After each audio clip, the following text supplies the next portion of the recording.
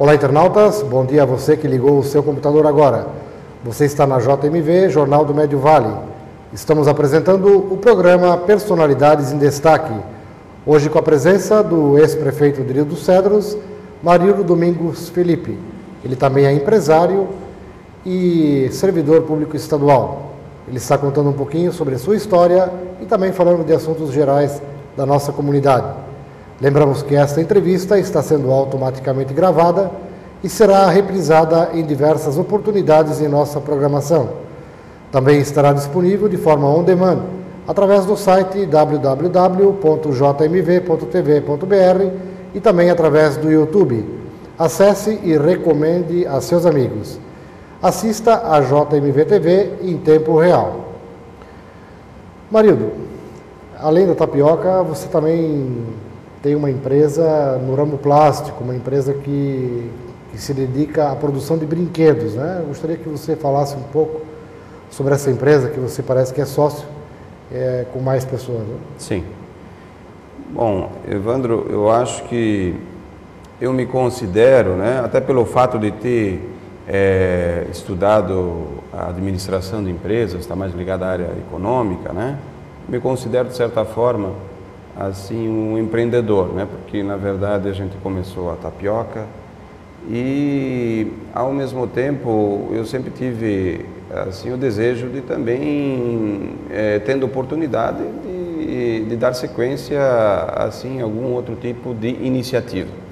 Então, isso, nos anos 90, ocorreu a possibilidade de começar um negócio no ramo de termoplásticos, né? Ou seja, de injetados plásticos, né? Então, inicialmente, com mais outros 2 sócios, a gente começou um negócio na área de prestação de serviços, justamente com esse tipo de equipamento que trabalha com injetados plásticos.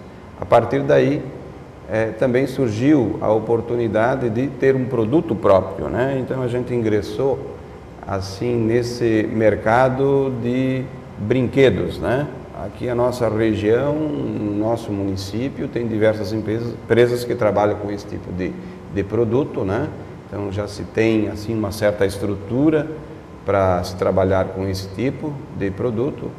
E então nós iniciamos o nosso negócio produzindo brinquedos populares, e isso nós iniciamos, a empresa já está com quase 15 anos, mas efetivamente só com brinquedos pelo menos há 6 anos, né?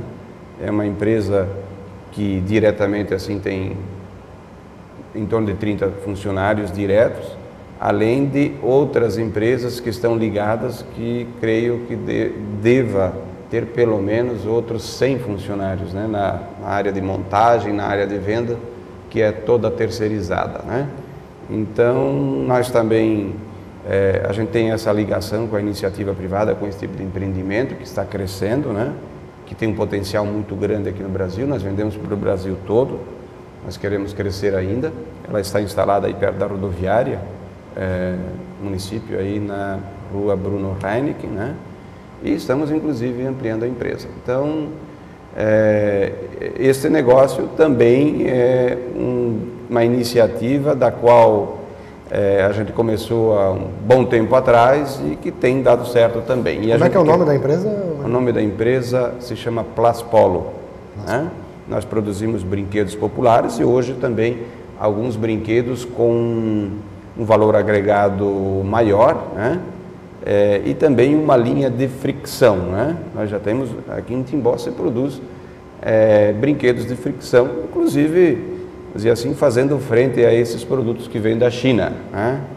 É difícil, é um mercado que é muito concorrido justamente porque a China, dizer assim, é o grande produtor de brinquedos mundial. Mas mesmo Marildo, assim, como é que está o mercado? Normalmente os empresários têm reclamado da concorrência, que alguns falam até desleal pelo fato de que a mão de obra na China ainda é muito barata.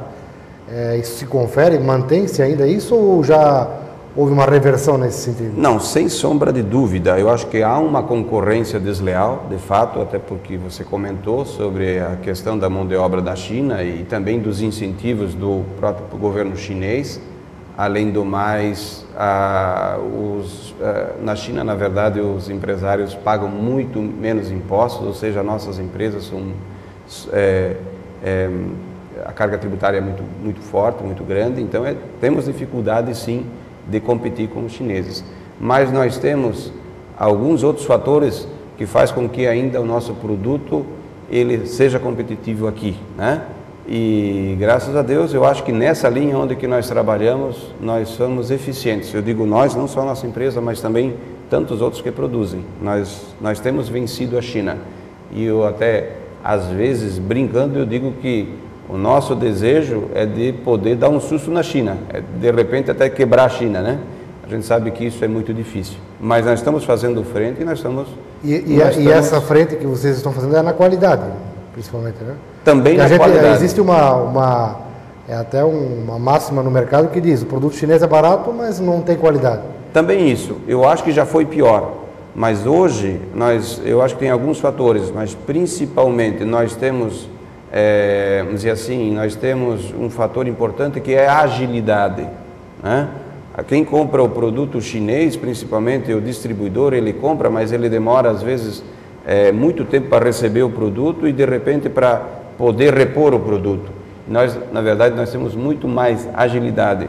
O cliente, o distribuidor, ele pede, vamos dizer assim, questão de uma semana está aí, né? A questão também de preço, hoje nós competimos, até porque o produto até paga vamos dizer assim, o frete de vir de lá para cá, né? E hoje eles trabalham mais com uma outra linha, então também eu acho que nós temos alguns fatores assim que faz com que a gente seja competitivo e a gente vença, pelo menos dentro daquele nosso segmento, nós estamos conseguindo a ser competitivos muito melhor do que a China. Eu digo nós, a empresa, assim como tantas outras que trabalham com esses produtos, né? Marildo, você estava falando que começou com 18 anos e está agora com 46 anos, né? 46. Você está praticamente, já são quase 30 anos de história dentro da Casan, né? Sim. Daqui a pouco chega a aposentadoria, então. Sim, mas eu creio que ainda posso contribuir muito, viu, Evandro? Hoje eu até... Eu diria em termos de Casan, né? Sim, eu estou com 28 claro, anos. na sua vida privada, com certeza Sim. Vai ter muitos anos pela frente. Com 28 anos de Casan, claro que na verdade não é bem assim. 28, eu fiquei 8 anos fora na administração pública, então na verdade são só 20 anos, mas ainda eu tenho 10 anos pela frente. Aí você não conta esses 8 anos? Não contou, né? Fiquei então 20 anos de Casan e 8 anos de administração pública. E eu pretendo ainda, pelo menos, ainda ter uma ligação com a empresa, porque eu acho que ainda posso contribuir. De repente, em Rio dos Cedros, ou talvez em algum outro, outra atividade dentro da empresa, na área administrativa, claro, né? Mas eu acho que ainda posso contribuir, até porque conheço o saneamento. Como servidor da Casan e também como prefeito, a gente teve a oportunidade de conhecer a questão do saneamento, não só de água, mas de esgoto, de coleta de resíduos sólidos e na questão da drenagem. Então, acho que posso contribuir também nesse setor. Muito bem.